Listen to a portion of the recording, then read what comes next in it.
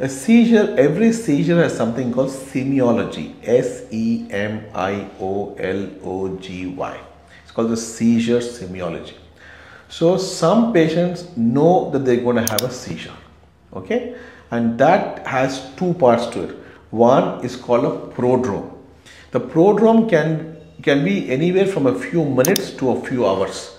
They lose their mood, they're feeling discomfort, some headache, that can happen.